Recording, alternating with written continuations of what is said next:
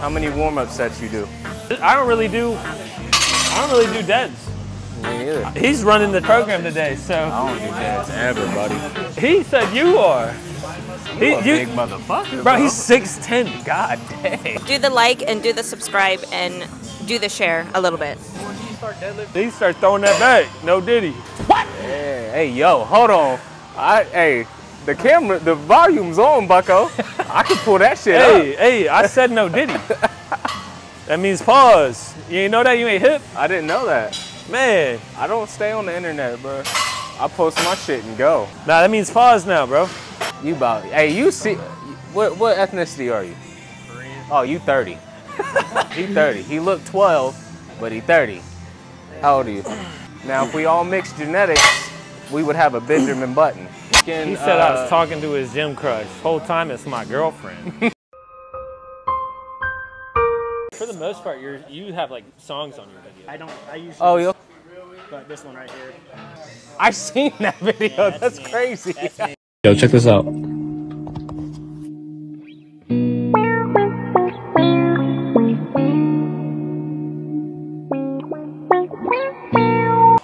I was like, hey, can you just like film this when like we were hitting checks? I was like, can you just film this quickly? And I was like walking around with the damn camera in my head. I was like, I'm just gonna quickly. I literally filmed it, downloaded it, edited it, and uploaded it while we were still in the gym. And that, literally, I didn't even really. I just was like, I don't have anything to upload, so I'm just gonna quickly upload it.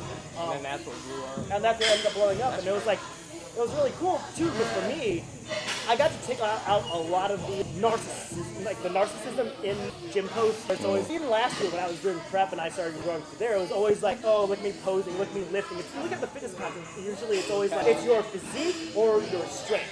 And one or the other. Sometimes people do like, Brody Treads does a lot of comedy stuff and it's really cool. That's all mine is talking shit.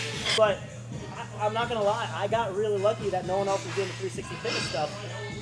But a lot of people, the problem is a lot of people are doing the stuff that worked 2 years ago and 3 years ago and 4 years ago. Especially during COVID, people really looked to the gym because they didn't have anything else. Right, so like the really dark, low exposure, depressing sort of stuff really did hit home for a lot of people next couple of years. But now it's like, COVID was 4 years ago. People are still posting like, oh, I'm depressed. Gym is the only, like, the gym is my only friend. Fighting demons and like, shit. God, you've been fighting demons for the past 4 years. Have you, like... Did you go to therapy yet? Yeah, Like, oh, this is a journey. Bro, this is not a journey anymore. You actually need help. You need help, dog. And I'm not calling anyone out. I'm just saying, like, you look at a lot of the stuff, it's always like, putting up. It's kind of like you enjoy being and it's like, sad. Stuff, you have to remember, that We're all getting better. That was a whole ass freshman to senior year. People are now, the freshmen that were posting that are now grown-ass adults in the working world.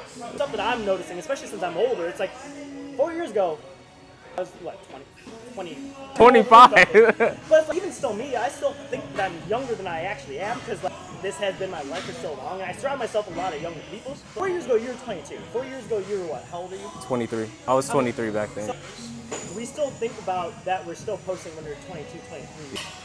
But everyone else that were, like, maybe some of the 25, 26-year-olds, maybe some of the stuff that you were posting at 23 would have resonated with me back then. But now I'm a 30-year-old ass man. Yeah. You know, But like, it's weird because if, like, me, you, and him walked into, like, a sporter, the high schoolers would think we just are in, like, freshmen in college. You know, I was 18. Bro, I'm knocking out here nowadays. like, why back hurts? Bro, these kids nowadays. They're like, you trying to deadlift? I'm like, dude, my knee hurts from last month. I was at the Arnold, right? And like I was in one of the gyms. Some kid was like, came up to me like, dude, you're huge. I'm like, appreciate it, man. He's like, how old are you? I was like, I'm 29. He goes, That's fucked up. Lost all respect for you. No, because he was like, you're huge for somebody 18, but 30, you should be on test, trend. I was like, oh man. Hey, that body dysmorphia fucking set in that minute. But no, at the same time, I did a lot of dog shit training when I was, younger, and I really missed out on it. And now I'm trying to come back to it, but here I am talking. It is what it is. But no, we're like in a new era of gym content where you really have to curate something that's either new or you have to be almost brutally honest to the point that it's like you curate like a cult, like following. Like Alec, he used to train here, now he's in Houston. Like Alec, he moved out there and now for a while, it wasn't like he just kept posting TikTok, and he responds to like almost every fucking comment, and it's always like talking stuff about being, but he's like very transparent with this. And for even last year, he only had like sub 10K, but he had, I mean, it was like every video was doing numbers, just because people were like, Sam told, people wanted to watch him. People wanted to watch him. And before, a couple years ago, it was like everyone wanted to watch certain people because the edits were cool, the physique was cool. Yeah. But now you got, again, the 18-year-olds that looked up to these guys with these physiques, and they're like, oh, these are like God physiques. They're now 24 years old, and they're like, I have that physique. That wasn't like that's why I think people are looking to Sam Solis, because he is such a down-to-earth dude, but he's also just, he's got a physique that a lot of kids most likely, unfortunately, will never see. Like, and his diet. I feel right, like and his diet. is Like last year when I was like, again, like the kid that came up to me, he was like, oh, you've got an insane physique, and I said how old I was. He was kind of like, oh, Yeah. people are starting to realize that, unfortunately, the natty physiques, realistically, like the true natty physiques are very obtainable. When you're 16, 17, 18 years old in high school, when you're just starting college, you're looking at some people that have the really good natty genetics, and they look at it like, oh my god, I want to look like that, and then 2 years later, they're like, well, shit, now what? Not only that, it's just social media and gym specifically has just been blowing up. It's saturated. It's saturated. So you gotta find where you belong, and you gotta work. You gotta work around how you want, what you want to do. So what I try to do with mine is just be funny. I'm not trying to have Sam Solis videos. I'm not trying to have mine like that, because as soon as I post, I don't film in the car or nothing like that. Yeah. As soon as I posted, the first comment was like, "Oh, he's trying to be Sam Solis." Well, but the thing is, at the same time, yes. Because guess what? Sam set a tone. He really set a tone. And it's really nice to me to see like that he set a really good tone for people that can't afford the super edits. You talk to an editor now, and it's like you want one YouTube video, it's like $500 for these really cool edits where I don't even know how half the shit works. Dude. So the fact that Sam can just set up the camera and talk to it and just do his thing, and then it's just like does another cut. It's really nice because it gives people that can't afford this, right? And they have to shoot on the phone, and they can't afford a $700 editor, that it gives them the opportunity to be able to still get out there and reach people, and you can just be walking around talking to your phone all day. Literally. And people are still interested. I love that, because it opens it up to people that can't afford it. And I think that's really great for people, and it's a really cool thing. And yes, they're trying to be like Sam Solis, but at least he gives you an opening to do something. Whereas like if you're trying to sit there and you're like hiring some editor and pay $600 for a fucking TikTok and gets 10 views, and you're like, it's really hard on a person to be like, I can't make it. But you set up your phone, you spend a little money on a microphone, sure. Yeah. But what, like a $250 microphone, your phone, because you already have, everyone mostly has phone, versus like the lens. Again, I bought this used. I broke the lens cap. It's $900, and the body it's like an $1,800. That's an iPhone 12. So you can do your content for the iPhone 12 and a $300 mic. Because 3 years ago, you had to have something where it was like, all right, man, we're following you around here. Who are you? I don't know. I think it's really cool. You might get shit because it's like Sam Solis, but let's just say I am some big famous person and I have all these cool edits, and then you try to do a cool edit. Guess what? You're now trying to be me. Literally. It's like, all right, well, you're gonna. Everyone's trying to be someone. But I changed it so much since I first started. When I first started, it was like me. Adapting, and that's the important. It was me like filming, talking shit, lifting. I wasn't really showing even 1/4 of my workout. Now I'm showing none of my workout, and it's a 5-minute video of me talking shit. I'll put like, have you seen those videos of people doing breakdowns of like fight animes and shit? And it's funny as fuck. They have memes in it and shit. That's what I'm trying to do with mine. So I'm just adding memes in it and trying to make it funny. And then I do interviews with people and stuff like that. Post your stuff. Really, really engage with the audience. You really want to build that audience, not just an audience, but you want to build a family. You know? they be talking shit.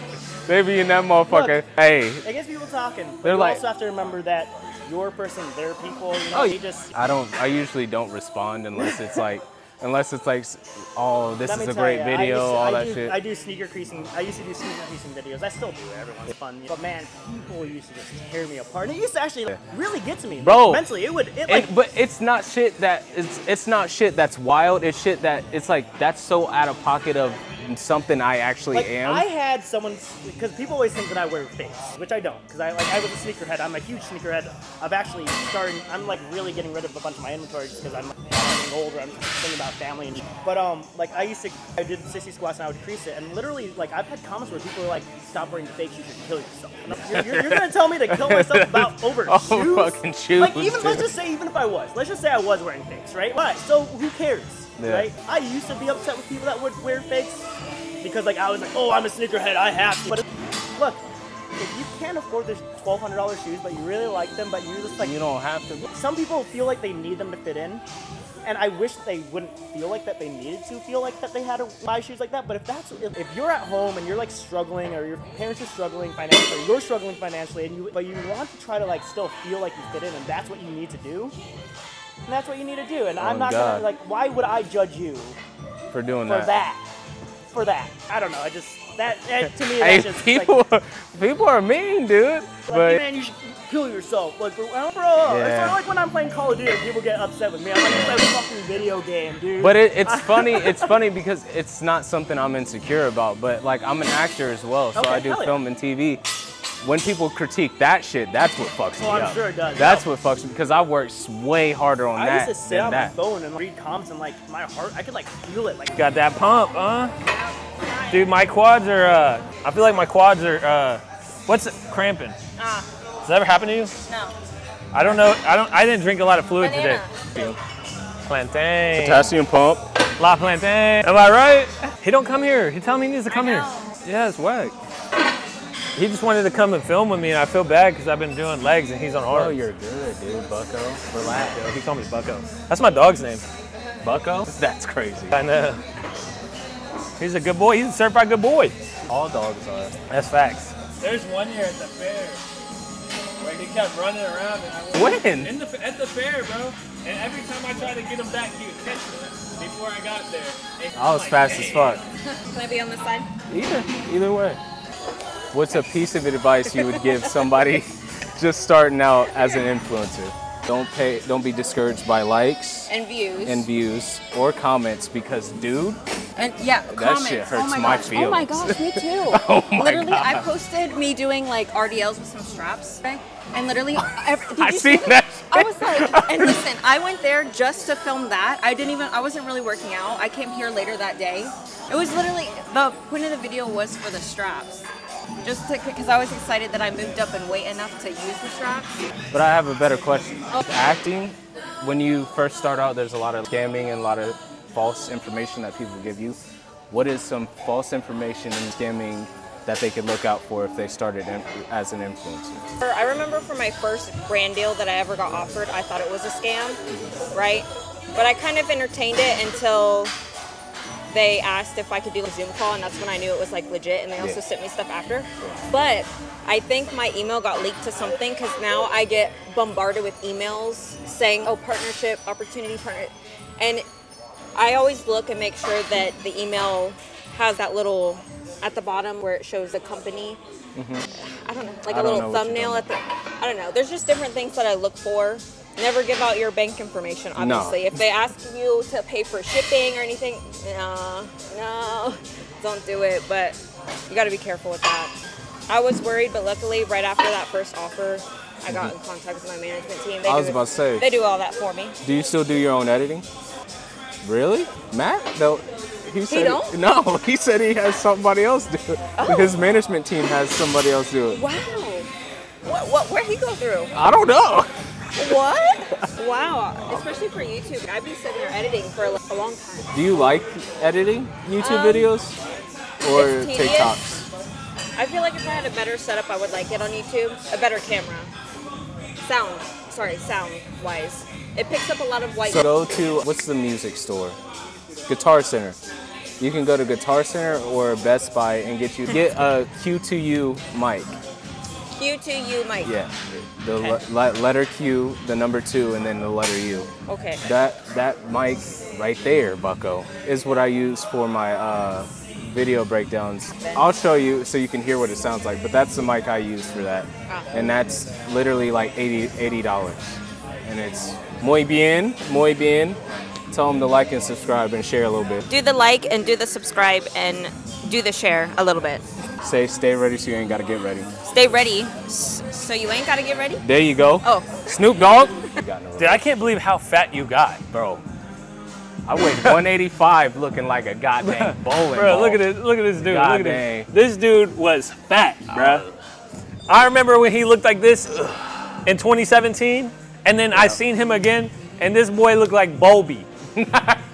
Slap, slap, slap, clap, clap, clap. That's crazy. I used to abuse it.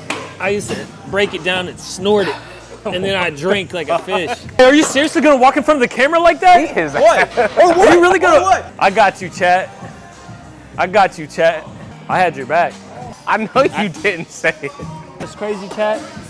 Back in like 2015, I really was like that. I had to pass.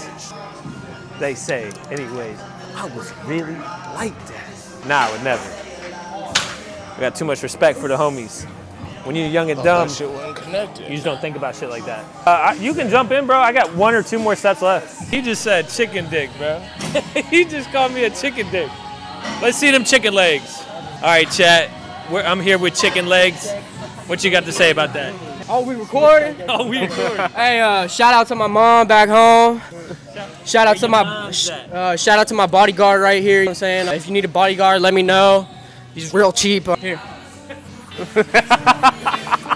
Say bye to chat, Danny. All right, see chat. Going crazy, that ain't faze me. I ain't tripping about no lady. I ain't tripping on who made me. I did bitch, so don't play me. I'm telling the weak joke, she giving the deep throat. I'm giving the deep.